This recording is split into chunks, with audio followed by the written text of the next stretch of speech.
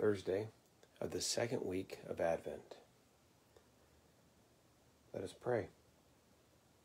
O God, who through your blessed Son has given to us the hope of everlasting life, we praise you that you have assured the same to us by the prophecies and promises of your word. Even when our first parents fell, you promised the seed of the woman who should bruise the serpent's head. To our father Abraham, you declared that in his seed all families on earth would be blessed. You revealed in your law wonderful types of figures of your Christ who was to come. You spoke to your servant David of one who would spring from him and sit upon his throne forever. You foretold abundantly by your prophets the sufferings of our Redeemer and the glory that would follow. You marvelously prepared his way among the kingdoms of the earth.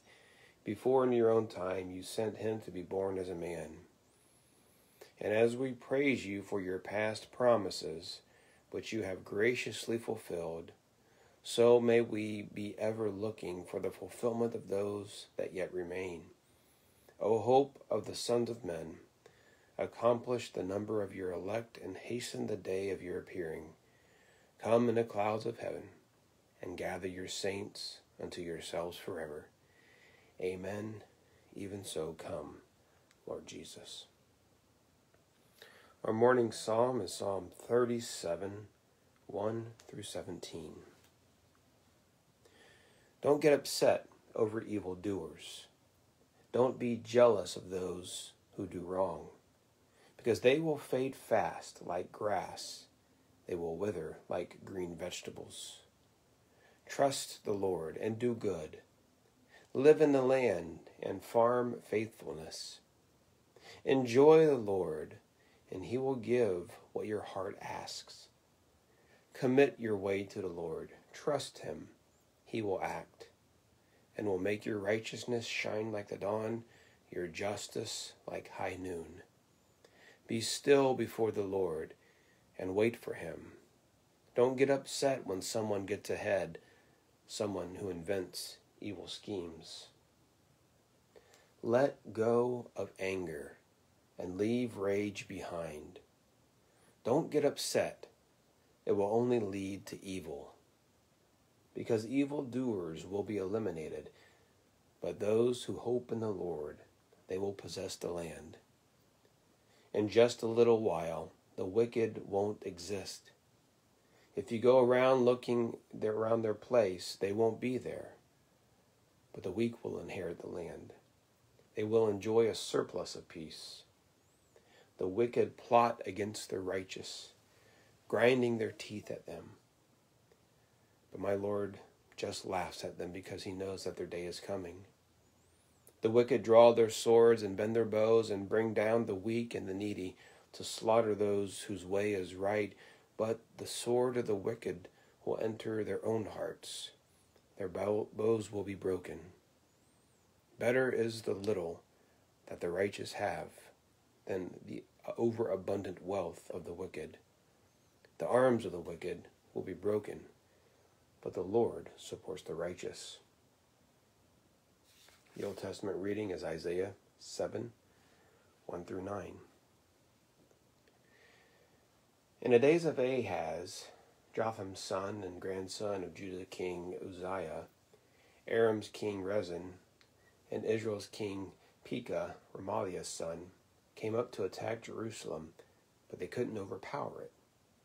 When the house of David was told that Aram had become allies with Ephraim, their hearts and the hearts of their people shook as the trees of the forest shake when there is a wind.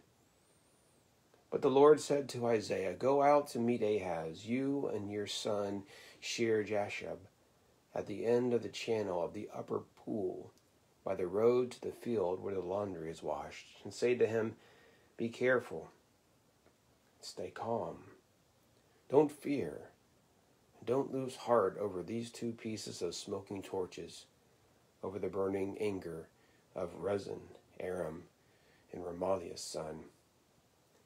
Aram has planned evil against you with Ephraim and Remaliah's son, saying, Let's march up against Judah, tear it apart, capture it for ourselves, and install Tabal's son as king. But the Lord God says it won't happen. It won't take place. The chief of Aram is Damascus. The chief of Damascus is Rezin. In 65 more years, Ephraim will be shattered as a nation. The chief of Ephraim is Samaria, and the chief of Samaria is the son of Remaliah. You don't believe this, you can't be trusted. New Testament epistle is 2 Thessalonians 2, 1 through 12. Brothers and sisters, we have a request for you concerning our Lord Jesus Christ's coming and when we are gathered together to be with him. We don't want you to be easily confused in your mind or upset if you hear that the day of the Lord is already here. Whether you hear it through some spirit, a message, or a letter supposedly from us, don't let anyone deceive you in a way. That day won't come unless the rebellion comes first and a person who is lawless is revealed, who's headed for destruction. He is the opponent of every so-called God or object of worship, promotes himself over them. So he sits in God's temple, displaying himself to show that he is God. You remember that I used to tell you these things while I was with you, don't you? Now you know what holds him back so that he can be revealed when his time comes. The hidden plan to live without any law is at work now. But it will be secret only until the one who is holding it back is out of the way. Then a person who is lawless will be revealed. The Lord Jesus will destroy him with a breath from his mouth. When the Lord comes, his appearance will put an end to him. When a person who is lawless comes, it will happen through Satan's effort with all kinds of fake power, signs, and wonders. It will happen with every sort of wicked deception of those who are heading towards destruction because they have refused to love the truth that would allow them to be saved. This is why God will send them an influence that will mislead them so that they will believe the lie. The result will be that everyone will be judged who is not convinced by the truth, but is happy with injustice. Our gospel reading for today is Luke 22, 1 through 13. The festival of the unleavened bread, which is called Passover, was approaching. The chief priests and legal experts were looking for a way to kill Jesus because they were afraid of the people. Then Satan entered Judas called Iscariot, who was one of the 12. He went out and discussed with the chief priests and the officers of the temple guard how he could hand Jesus over to them. They were delighted and arranged payment for him.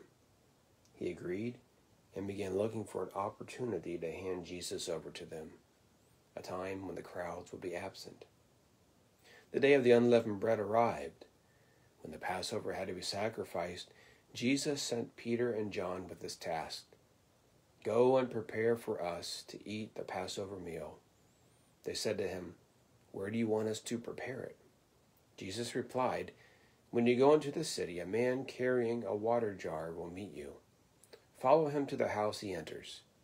Say to the owner of the house, The teacher says to you, Where is the guest room where I can eat the Passover meal with my disciples? He will show you a large upstairs room already furnished. Make preparations there. They went and found everything just as he told them, and they prepared the Passover meal. Receive our benediction. The Lord bless you and protect you.